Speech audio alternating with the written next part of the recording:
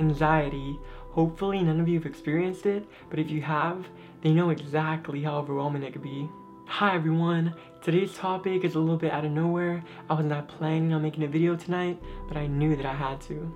Anxiety was actually one of the main reasons why I tried to commit suicide, because depression I can handle, but anxiety, it just feels like I have to react on impulse. An example of what anxiety can do to me is I remember sitting in this very corner, just crying, cutting myself, slamming my head against the wall.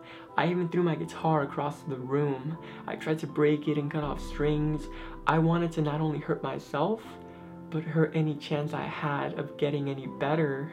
Talking is how I handle myself during an anxiety attack, because I need to talk to something or someone to keep it from bottling it all up and just getting so much worse. There's people that pass out, there's people that go to the hospital, there's people that self-harm when they're going through an anxiety attack. So many of us have so many different coping mechanisms, but none of them work. It has to do with yourself. You have to learn how to cope with it in a healthy way. No one's gonna take it away for you. It honestly gets to the point where you start expecting these attacks and you never truly get used to them, but you start more and more understanding. You start to learn and you start to just realize what it takes to get through one of these. Loneliness is also something that a lot of people with anxiety deal with, because no one knows what it's like to have an anxiety attack. Everyone thinks it's in your head, or no one thinks it's as bad as it actually is. One thing that really frustrates me is when people say that they know what anxiety is like, but if you weren't freaking out or you weren't having a hard time breathing, then you don't know what it's like. Unlike depression, it's not something mental. It's not something you can control. It's not a state of mind. It's so much more than that. It's a physical feeling that no matter what you do, you can't get rid of.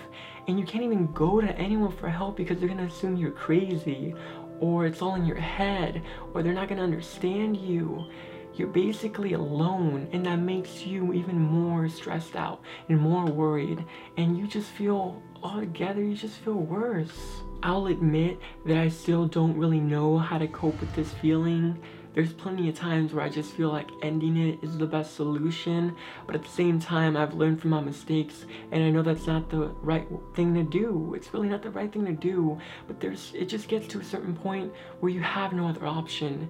You've exhausted every other resource you have, and you start thinking irrationally, and you don't know what you're doing, and that's what it gets to sometimes. And it's not just out of stupidity or ignorance. It honestly just gets like that and you don't know what else to do. That's the only option you have. Quick little story time about one of the times that I just could not handle it anymore. I remember standing on a chair about to hang myself with a belt until one of my friends called my house and my parents walked in on me.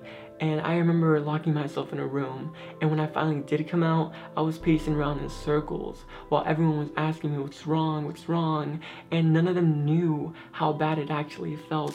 So I remember going to the kitchen and just grabbing a bunch of pills and taking them all. I remember getting tackled to the ground while the ambulance came. And when I got to the hospital, they had me hooked up to an IV, and they made me drink charcoal to protect my organs.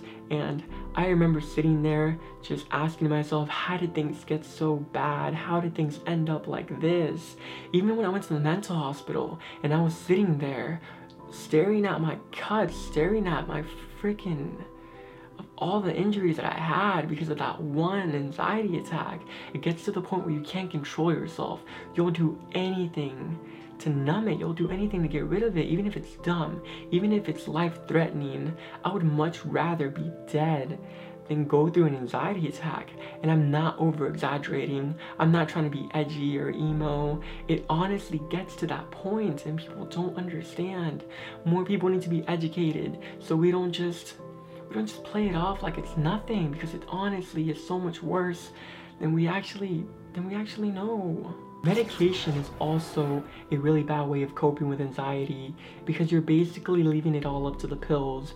You never truly know how to handle it and you'll never learn.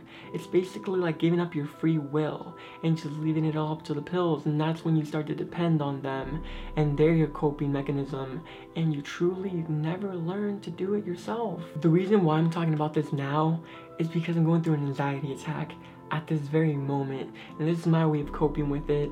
I don't have anyone to talk to right now, and you guys are the only ones that are here for me, and I just wanted to capture it on film just to have it so I can see what I'm like, so I can see what I can do differently in terms of coping with this feeling.